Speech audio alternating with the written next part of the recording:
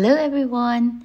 So here's another DIY video on how I created a name backdrop for our baby shower decoration. So what we have here is a big hula hoop. So I'm going to paint it with shell acrylic paint. Most people I've seen, they actually spray paint this, which I think is a lot easier. But because I have so much paint at home, so I don't want to buy any spray paint unless it doesn't work. I'll start with a smaller brush and I'll just have to cover the entire hula hoop. So far, this is how it looks like. It's very streaky. So I won't highly recommend using this because this will take forever. But as I said, if you already have this at home and you don't want to buy, just be patient. I'm going to do another layer of the paint later, and I'll finish the bottom part once it's dry, and then we'll finish the back part. So for day 2, I'll complete the rest of the painting on the bottom part and in the back part. So that was we did yesterday, and then now I thought of putting on top of the table so it will be laid flat and it will be a lot easier. Finally done. So that's how it looks like. So it's a lot easier to put it flat this way and one side each. So you finish one side, let them dry, and then flip them and do the other side. And what I find is that when you find like there's a very streaky part, use a water to tone down your paint. It will make your paint a lot thinner and easier to move around. Use Canva website to create the pattern for Bella's name. Then I select poster, which has 42 by 59 cm dimension. Then I select the text and change it to Bella's name.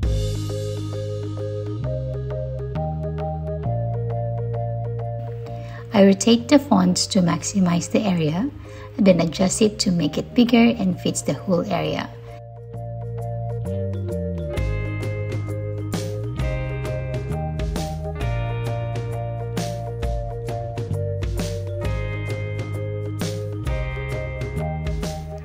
If you don't want to waste ink from your printer, you can select Effects and select Halo. After that, you can download it and print. After printing, it will be cut into 6 A4 sizes. Just connect all the letters, then tape it down. Then, cut it out to use it as a pattern.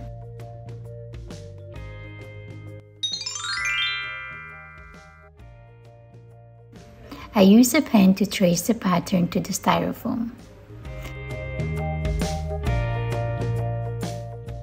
Then use a cutter to cut it out. I'll fast forward it so you'll see how satisfying it is to cut it, and also to show how easy it is to cut the letters using the cutter.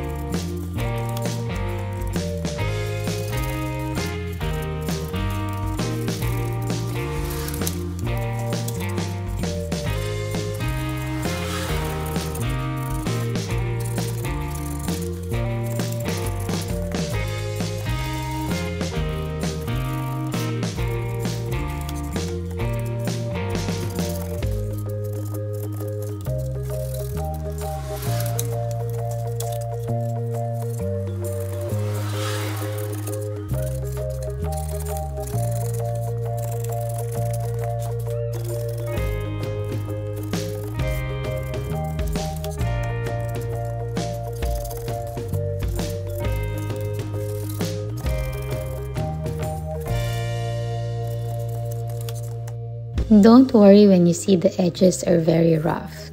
All you need is a sandpaper and it will smoothen it out.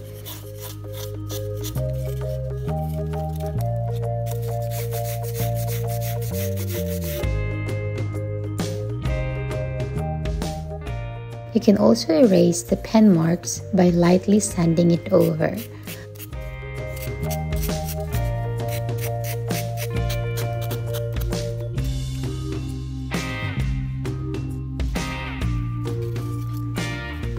I also folded the sandpaper to go through the edges and also through the holes.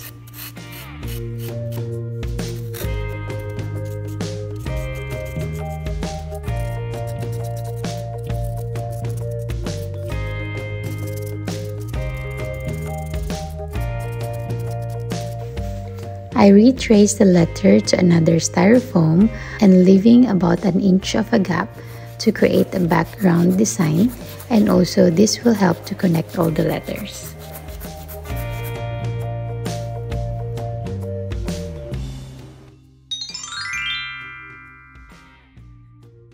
I used a pink glitter for the letter and white pearly glitter for the background.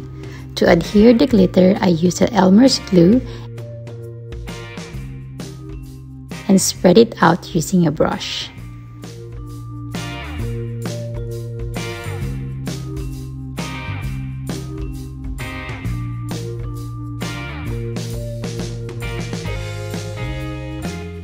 Then I pour the glitter on top.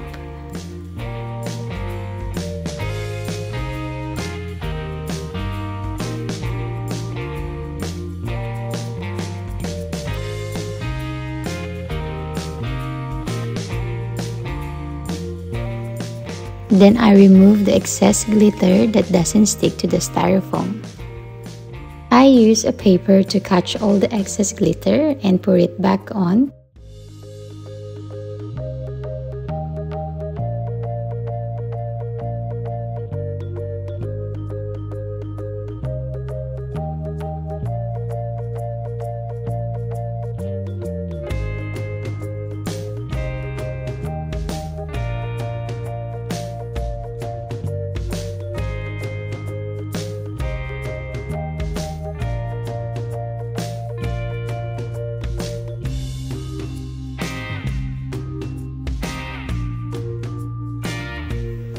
I also added glue on a small area that the glitter won't adhere.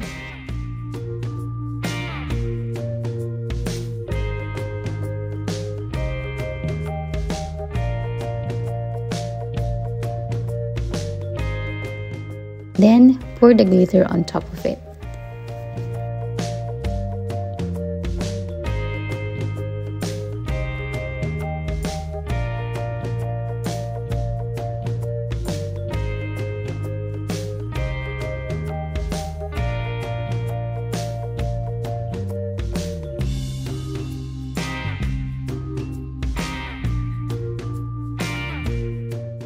Just repeat the process in all the letters.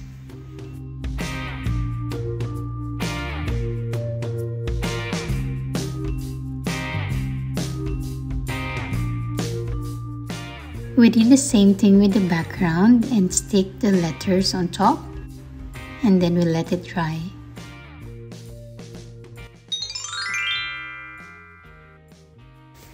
I use a skewer stick to punch a hole on the top right and left side of the letters and also at the bottom side. And I use a fishing line to attach the letter to the ring.